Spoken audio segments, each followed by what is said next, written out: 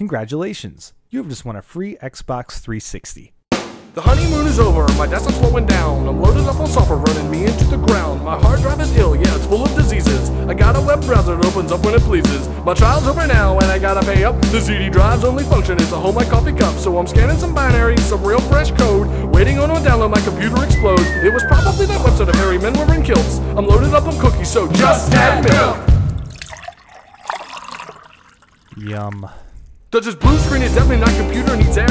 I tried to fix it, but I played solitaire when my computer sleeps. I think it has evil dreams. When it finally turns on, there's sexy singles on my screen. I'm happily almost married, this will get me in trouble. When I check my inbox, the size almost nearly doubles of the last time I checked, and I can't remember that. Who the hell is the web? Set me up for this crap. This thing is ancient and indiscreet. To get rid of pop-ups, I hit Control-Alt-Delete.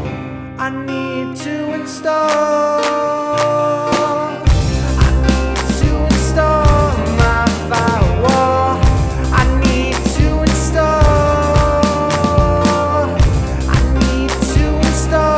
my firewall. Only one thing to do, it's to call in the best. What the hell do you mean? My computer's running tests. Search and destroy has been nothing for me. I can't sit through an upload without having to pee. Digging through my wallet, this is kind of important. So I called Duck Benjamin so I can get Norton. Consumer-driven shoppers, just buy what you need. Say what you want, at least my computer's clean. At least this problem can't follow me home. Now what